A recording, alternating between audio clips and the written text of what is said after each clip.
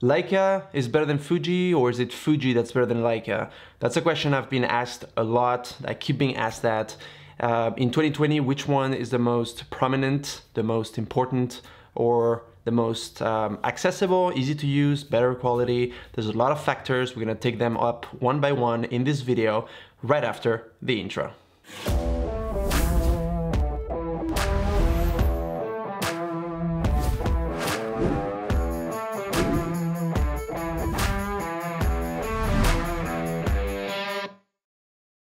Okay, so this video is mainly a talk, my own opinions.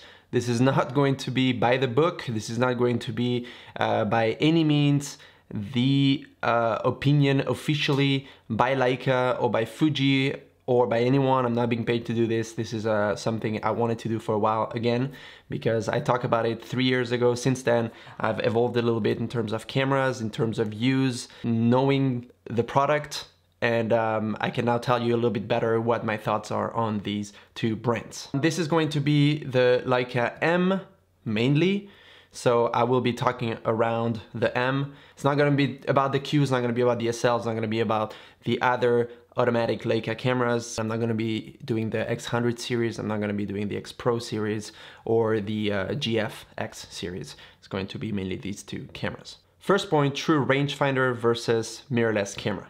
This camera here, the X-T4 or X-T2 and so forth, this camera is not a true rangefinder. In some of my past videos, I have asked other people or told them there's no other such thing as a Leica M, digital Leica M from M8 on. So this looks similar to a rangefinder, but this is not a true rangefinder, because the true rangefinder, you have a little viewfinder. The window right here allows you to match what you see here and what the lens sees. It handles the parallax, and what you see is basically guidelines you could see outside of the frame, versus this guy here where it's actually not the case. You will tell me the X Pro 3 or the X100 are a bit more rangefinder-like. Yes, they're a little bit more rangefinder-like, but they're not true rangefinders. So if you're looking for that type of photography, that old style where you have to manually take care of focusing and so forth, the closest that comes to it is the X Pro and the X100 series. But if you want a true rangefinder that is digital and modern, I would definitely go with the Leica cameras, such as the M8, M9, M240, M10, and so forth. Manual focusing. This is a major point, obviously, because when you talk Leica, you talk manual, the M series at least. There's no automaticity in the M series, it's all manual focusing, so you have your focusing ring here. That's the case for every single lens, be it a Leica lens or be it a, I don't know, for example, a third-party Voigtlander or any other brand. You can buy adapters, you can buy such things, but keep in mind that this guy here is fully 100% digital, which means you're not going to see optically through a window, you're going to see what the camera sees, transmitted electronically through a screen, and that's what you're looking at. X Pro and X100 series have the optical viewfinder, which comes again very close to it, but they're automatic type of camera. For example, the X100 series cannot change the lens. It's the 23mm 35 equivalent for full frame, that doesn't change. The X Pro series, you can put other lenses, but once again, if you want to focus, you will have in some way, even if you go manual focus, you will have to rely on the electronics of it compared to a Leica camera. And that's something that is really good about the M series, that you take your time to take a photo, you have to like compose, you have to focus, you have to make sure all the settings are right. Even though with the M10 it's mostly automatic, you can set everything automatic and it's pretty good, but it's good to do it yourself. So you learn more about photography, and that's the whole plus of the M series. Quality of image and lenses. The Leica lenses are known for being crisp, tack sharp, such high quality lenses. I mean, you cannot really beat Leica. This is just, the main thing of Leica is the lenses. That's my own opinion, but the lenses of Leica are just beyond out of this world in terms of sharpness and quality. Fuji, on the other hand, these lenses just shock me in terms of price point, in terms of quality, in terms of sharpness, in terms of speed. These guys are just great. I mean, you can't go wrong with any of the Fuji lenses. Some of them are a little bit slower, such as the first generation, for example, the 23 and the 56mm f1.4 and f1.2. Those are a little bit slower to focus.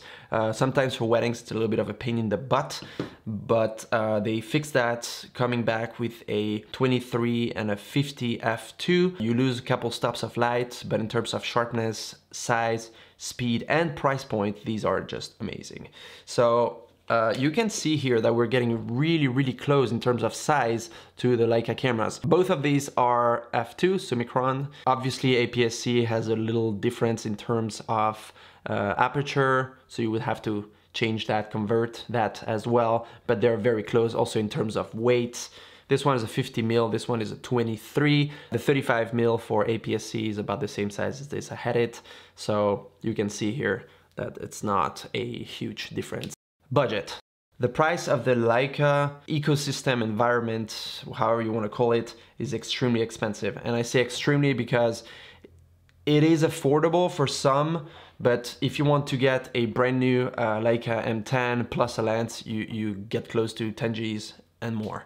On the flip side, if you want to get a Fuji camera, you get the X-T4 for about 2K right now, a little bit less maybe, just came out. If you want to go for an X-T3 or if you want to take an X Pro 2, which are not the latest and greatest, you can get them for a really good price, which can have a reverse effect because Leica will keep its value for a very long time versus Fuji that will basically lose it almost instantly. Meaning if you buy a Fuji camera, even the latest and greatest, and you wait a couple months, it lost at least, I don't know, a third of its value roughly compared to a Leica. I remember selling my Leica that was really old, like many years old, and I still sold it for a couple K, which tells you right there that Leica is known for its quality. And also, besides the internal parts, electronics and all that, it is fully manual.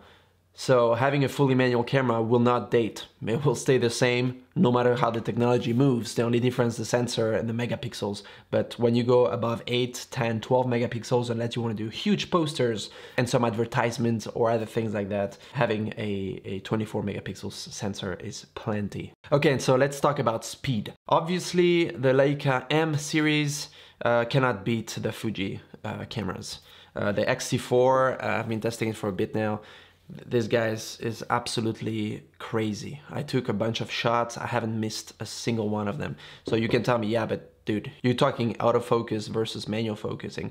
Yes, and that's the point. Manual focus is not autofocus. And if you need to do any work, professional work, where you need to be quick, be it a wedding, be it, I don't know, photo shoot, be it horse riding photo shoot, or anything else that is not chilled photography, I would definitely recommend you go with Fuji versus Leica. Okay, so I did take a bunch of sample photos for you guys. I went to the lake the other day and I wanted to compare how the image quality straight out of the camera is for Fuji X-T4 versus the M10 that I have right here, both of these guys. I didn't have a 35mm available right there for Leica, so what I did is I took the 50mm, and for Fuji I took the 23. Obviously it's gonna be a little bit wider for Fuji, but it gives you an idea as to how the colors. It's important to notice that I kept the same aperture. I just changed one stop. So for example, instead of doing f2 for Fuji, I used 2.8. That way we have f2 for Leica, f2.8 for Fuji. It's a little bit closer in terms of full frame and APS-C type of sensors. Here we go.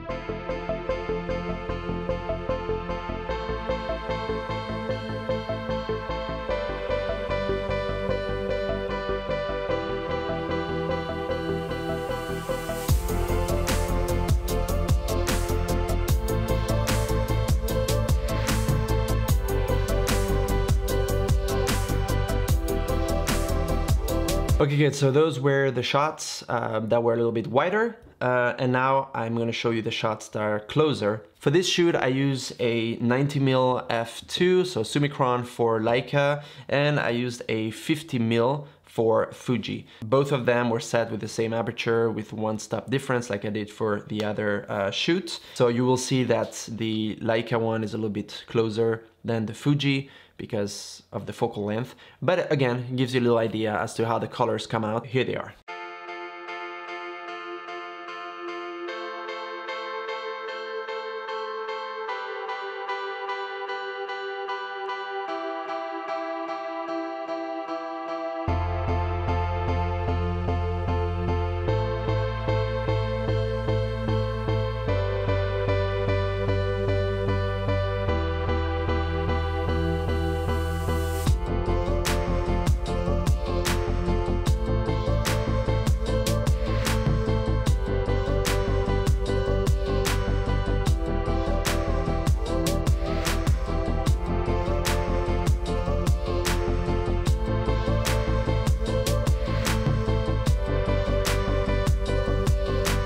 There you go. So that's my views on both these brands. I don't think one brand is better than the other, to be honest. I know lots of people are gonna fire up in the comments below, tell me how Leica is so much better or how Fuji for the price is so much better. And you guys are all correct. It is true, Leica for the quality of the lenses cannot be beat. Fuji for the price point and for the quality you get is just amazing. I personally left every other brand to go to Fuji, and I use Leica when I want those crisp, nice images, or if I just want to take my time, go on the streets or do a little shoot with my family or friends and take the time to take nice, crisp photos. But if I don't have the time and I need to do a shoot, I will obviously 100,000% go with Fuji. I hope this shed some light on you guys' thoughts and questions about these two type of cameras, which one you should get. I made also a video about the Leica Q1. You'll find it up here, and another review about Leica versus Fuji a few years ago. I think Leica Q is absolutely gorgeous, but once again, I don't know if I would use that for my professional work. So like,